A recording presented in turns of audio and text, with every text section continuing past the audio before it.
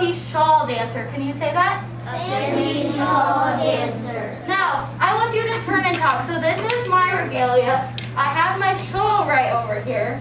I want you to think, does this regalia remind you of any type of insect or animal you know? I'll hold it up.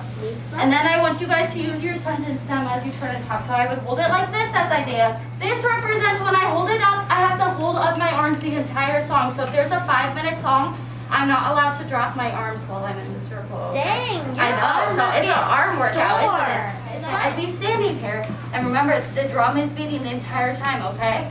Let me hold this a little better. And I'd be bobbing up and down, and then I go in circles the entire time. Camilo? Cleaning.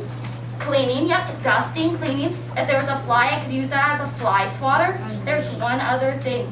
What did they ride back in the day? Did they have cars? No. Horses. Horses, so they would whip their horses with it to go like, go faster, or the high. Now, you would think of this, we didn't have blankets, these cool clothes that you had back in the day, so they would wear this because it'd be really cold in Omaha, isn't it, coming to winter? What are these items? What part of the buffalo is this?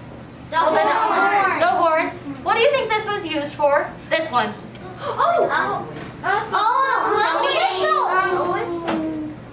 It is used as an actual horn to signal people, but there's another thing. Drinking in cups, because they didn't have cups back then. When they would serve soup or something like that, they would have to use this as a ladle or eat with it, okay? Hold this one. Now, Brianna and Adrielle, you're going to work together, okay? Now imagine, what would they use this for? To eat. To eat. So they didn't have forks or anything like that. So this is a bone, and they would use this as their plate to eat stuff out of, isn't that?